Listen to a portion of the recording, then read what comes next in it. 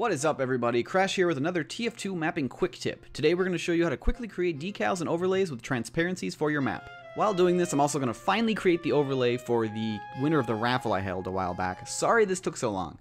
This is going to show exactly how I create the graffiti-style overlays on my map Trainsaw Laser. So first we're going to open GIMP. You can use Photoshop if you have it, but personally I just use this. Now what we want to do is set our image size to a power of 2. This means 128 by 128, 256 by 256, 512 by 512, etc, etc. The higher your resolution, the larger your image will be on the map and the sharper your details will be. You can always scale this to be whatever size you want when it's on there though, so what you're looking for is a balance between quality and file size. A ton of 2048 by 2048 overlays are going to fatten up your map a whole lot more than the same amount of 128 by 128. For this project, I'm going to use 512 by 512 because there's going to be a full sentence that I need to write out and I need it to be legible. At this point, you can create whatever you want, a little doodle or just important image that you wanted to place on your map. This is what I needed to make for my contest winner, Old Man Jenkins from the Fire-Powered community. He won a drawing I held a while back, the prize of which is getting a sentence he chose along with his name on my joke maps, Trainsaw Laser and wub wub wub. So here's a bit of a time lapse of me warping that together. I've always done the graffiti overlays on Trainsaw using my mouse and taking it one letter at a time, making it look like the scratchings of an insane person. Sort of is. It's also been an ongoing tradition for me to do these while slightly intoxicated, so when I recorded this part of the video, I was enjoying a glass of Crown Royal Apple chilled with some classy-ass whiskey stones. Delicious! So once we have our image finalized, we need to save it as a TGA file. I'm going to be saving it as tslgraffiti39.tga. Now the next step is that we need to convert this TGA into a Valve texture format file, or a VTF. We use a program called VTFEdit. Check the description for a link to download it.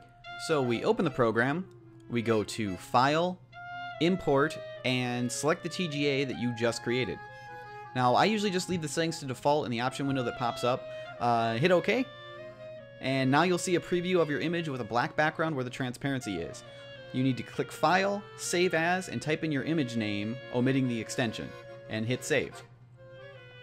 Now that created your VTF file, so you need to grab that, copy it, and put it in your Steam, Steam Apps, Common, Team Fortress 2, TF, Custom, and create a new folder here dedicated to your custom content. I personally just use Crash for all mine.